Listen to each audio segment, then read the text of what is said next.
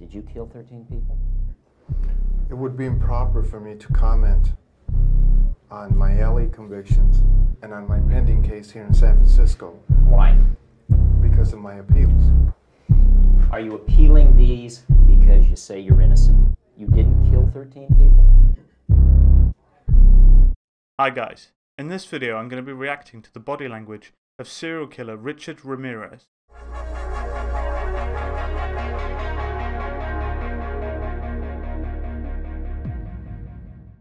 They are open-minded people.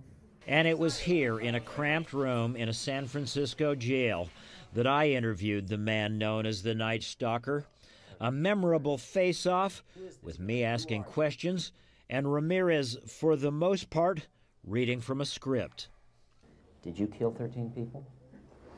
It would be improper. Instantly he's distancing himself. That's a very strong sign that someone's lying. When you ask them a very specific question, i.e. did you kill 13 people, he instantly distances himself. He looks away. Now innocent people would be keen to tell them that no, I'm innocent, and they'd explain why they're innocent. They'd see that as a perfect opportunity, especially with the news crew there, to justify why they're innocent. So they would go straight for it. He distances himself. He knows he's guilty and he's looking away to try to distance himself from the person asking the difficult question. On my LA convictions and on my pending case here in When he says alleged convictions and then pending cases, again, he uses those gestures as a distancing behaviour. Now, a distancing behaviour, for those of you that don't know, is the body's way of trying to get away from the stressor. So the guy here is the stressor. So when he says duh, he says 2 points. He doesn't once nod at the person. He never nods towards the person as someone who isn't lying would do.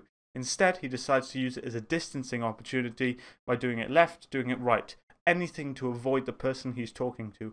It's a very strong sign that he's lying. Why? Because of my appeals. He licks his lips there. I know they might be dry because he's been talking with an interview or whatever, but when you lick your lips, especially in a situation like that, pacifying behaviour. It's a way for the body to relieve stress. Pacifying behaviours include licking of the lips, scratching of the neck, fidgeting, pushing your arms down your legs. It's a pacifying behaviour as well, but it's also a way the body relieves stress. He's trying to calm himself down. He's trying to basically control his emotions to answer the questions in a calm and collected way, which you'll see he does in this clip. But it comes off as really cold, really fake, not real at all. And that's why this video is a perfect opportunity to see if someone's lying, because he's doing all the tells of a liar, which is really good. Are you appealing these because you say you're innocent? You didn't kill 13 people? You didn't kill 13 people, looks away. Distancing, again. Well, he's not ashamed of that he killed 13 people. He's ashamed that he got caught for killing 13 people. And the fact that he's being told how many people he killed, he doesn't like that. His body's like, nope, get me out of there. He looks away. He tries to distance himself because he knows he's guilty. And yeah, 100% guilty, I'd say, in this. If you didn't tell me what he did and I had no idea who this guy was and you showed me this video, I'd say 90% sure he's guilty. But obviously, body language, there's room for mistakes. Didn't form a baseline, but again, he's doing the tells when he's asked specific stresses. So in the seconds that he wasn't asked those stresses, you don't see that body language, but you see it change. So you can form a short baseline, but it's nowhere near enough to actually do anything sort of legal or put together a case. This is just the first, well, I've seen this about 2 or 3 times. It's interesting. I've watched it before years ago because it's just interesting for me. So yes. That is correct. You didn't kill. That is correct. His eyes squint, he looks down, he's trying to avoid it. Not ashamed of it at all, because he would be showing emotions, he would be showing stress, he would be like jittering and be like, oh, I'm sorry, or something like that. He doesn't do any of that. He doesn't show any of the emotions that would be a sign with guilt. Instead, he closes his eyes when he's asked specific questions. He's trying to distance himself from it. He doesn't like the fact that he's been caught. It would be improper for me to comment in any regard to that question. You have now. Again, totally scripted. The language he's giving off, the speech, does not match his body language at all. That's a very strong sign that he's either lying or he's reading from a script, which he is. So, yeah, in body language, because most of communication is through the body, not the voice, when the voice doesn't match the body and all the other tells the body's doing, it's very safe to say that what he's saying is scripted. He says that in a calm and collected way, even though you can see he's not calm. He's all over the place. But then he instantly switches back to calm and collected, delivers a perfect script, perfect line, doesn't quiver, his voice doesn't change at all. All signs of a liar. totally lying, totally using a script. Yeah, this guy is definitely lying, he's definitely faking, he's definitely using a script. And we know that now because he was proven guilty. Group of people in this country. You're in the ranks of Charlie Manson, Ted Bundy. You claim you didn't commit these murders, but you're right. Sort of a micro-expression. Now this guy, I don't like him because he's a serial killer. You notice when he's compared to Ted Bundy and all the other great serial killers, you can see he's sort of doing a micro-expression of a smile there. He's glad, he likes being associated with them. He likes being one of the greatest serial killers. He just likes it, he gets off on it. You see his face change, it's only so slight, it's very slight, but you can see a smile there. You can see that he's enjoying being compared to those horrible people. So that tells you a lot about this guy. The only time he gets nervous is when he's nearly caught. Nearly caught, that's it. He doesn't get nervous about anything else. He delivers the script perfectly. And now when he's been accused of being like famous serial killers, he's not being accused of being a serial killer, he's being compared to them. He's smiling, he's not doing those distancing behaviours or pacifying behaviours. He likes it, he enjoys it. If you were an innocent person and you were compared to Ted Bundy and other famous serial killers, you would be all over the place in terms of your body language. You'd be nervous, you'd be shaking, you'd be doing as many pacifying behaviours because your body would be so stressed at that point. He doesn't do that. He only does the pacifying behaviours when he's asked specific questions that are going to get him, well, on death row or killed or in prison forever. So, yeah. As far as everybody else is concerned. Serial killers do on a small scale what governments do on a large one. Interesting point. He believes it. He's leaning in when he's saying it. He's looking at the person when he's saying it. That, to me, is improvised. Yeah, this guy is not right in the head, funnily enough. So, interesting sort of view into his psyche there. Even psychopaths have emotions if you dig deep enough. But then again, maybe they don't. I think, yeah, they do have emotions, but it's mainly the limbic system, which is a more primeval type of area of the brain, which deals with sort of aggressive responses. It's basically our caveman brain. It gives us impulses, it gives us basic emotions, it allows us to, well, it controls our pacifying behaviors, it controls basically our physical emotions. It doesn't control morality, it doesn't control any of those other things. This guy is right. He doesn't really have actual developed emotions in terms of morality. He has more the primeval emotions, so response, aggressiveness, fight or flight, or fight, flight, freeze, which is actually what it is, freeze being the most common. That's what he's got. He doesn't have the advanced emotions of guilt, of morality, and yeah, it gives it off here. I mean, his response to that saying governments do what he does, or well, implying what he does. You know, you wouldn't try and justify. I mean, here's a tip for you. Don't try and justify what serial killers do if you're trying to be seen as innocent, because that does not work. It doesn't look good for you. It's stupid. So just... This guy, I don't know what he's doing. He doesn't seem to have thought about this very much, to be honest. No comment. Tell me what... Smiles, no comment. Micro-expression, indicating that he finds it humorous, funny, when asked about his emotions, and then it says no comment. Almost as if he enjoys saying that. He enjoys the fact that he doesn't have any emotion. He takes pride in it. Again, this guy is a serial killer.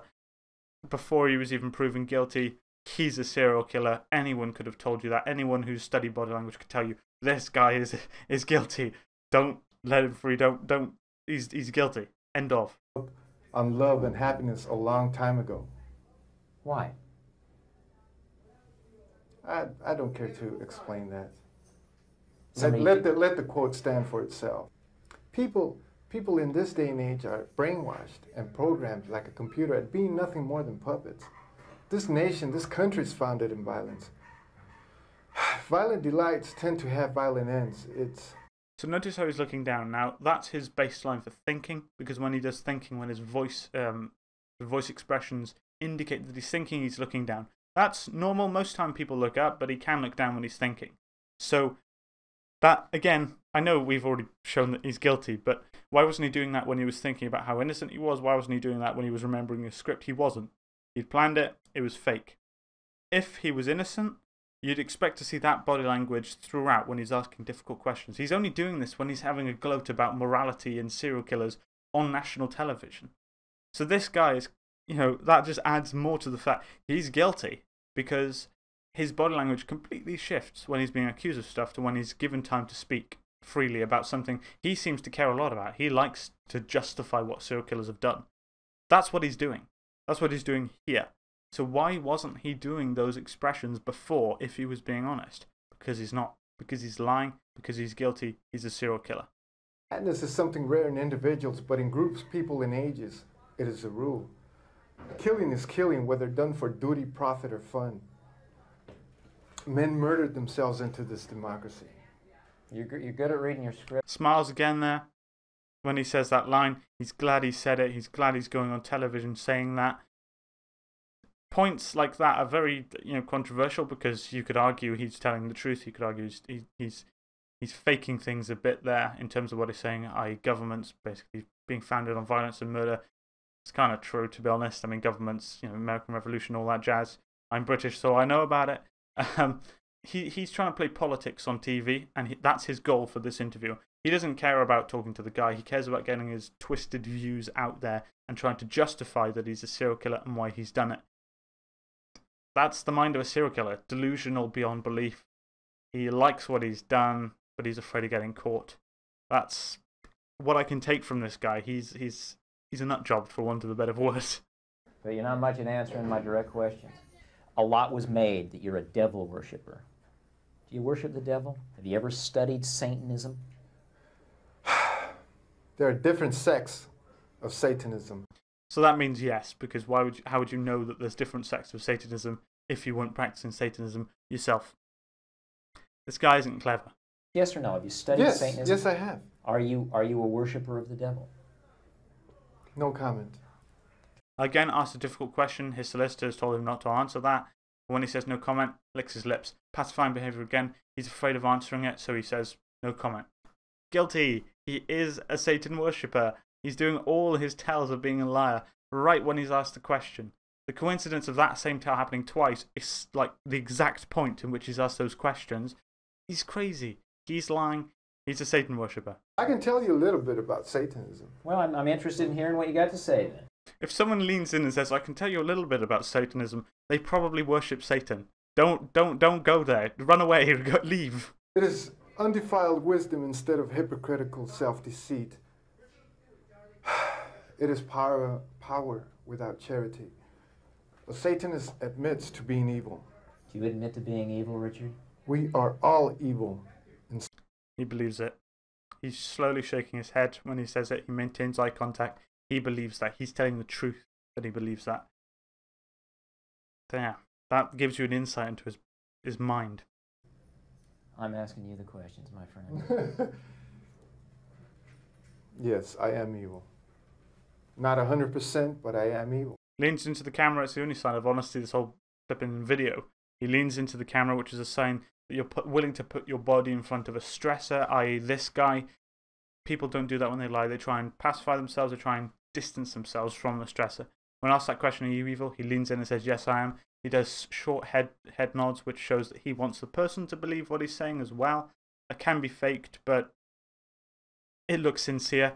And we know he's kind of evil because he's a serial killer. He's killed 13 people. So yes, he's telling the truth there. And that shows the complete... If you compare that to when he was lying, the difference is unbelievable in his body language. He's gone from leaning back, looking away, licking his lips, distancing himself every opportunity, to leaning in, addressing the camera, doing head nods.